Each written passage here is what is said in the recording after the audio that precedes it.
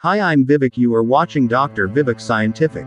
The Gila monster is a species of venomous lizard native to the southwestern United States and the northwestern Mexican state of Sonora. A heavy, typically slow-moving lizard, up to 60 centimeters long, the Gila monster is the only venomous lizard native to the United States. Its venomous close relatives, the four-beaded lizards, all former subspecies of Heloderma horridum, inhabit Mexico and Guatemala.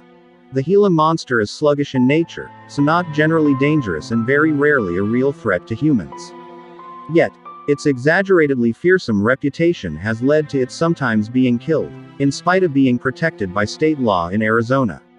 The Gila monster is found in the southwestern United States and Mexico, a range including Sonora, Arizona, parts of California, Nevada, Utah, and New Mexico. No records have been given from Baja California. They inhabit scrubland, succulent desert, and oak woodland, seeking shelter in burrows, thickets, and under rocks in locations with a favorable microclimate and adequate humidity.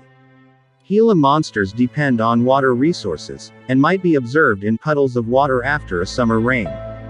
They avoid living in open areas, such as flats and open grasslands. Gila monsters spend 90% of their lifetime underground in burrows or rocky shelters. They are active in the morning during the dry season, spring and early summer. The lizards move to different shelters every 4 to 5 days up to the beginning of the summer season.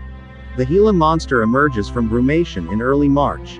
H. suspectum sexually matures at 4 to 5 years old. It mates in April and May. The male initiates courtship by flicking his tongue to search for the female's scent. Although the Gila monster has a low metabolism and one of the lowest lizard sprint speeds, it has one of the highest aerobic scope values, the increase in oxygen consumption from rest to maximum metabolic exertion, among lizards, allowing it to engage in intense aerobic activity for a sustained period of time.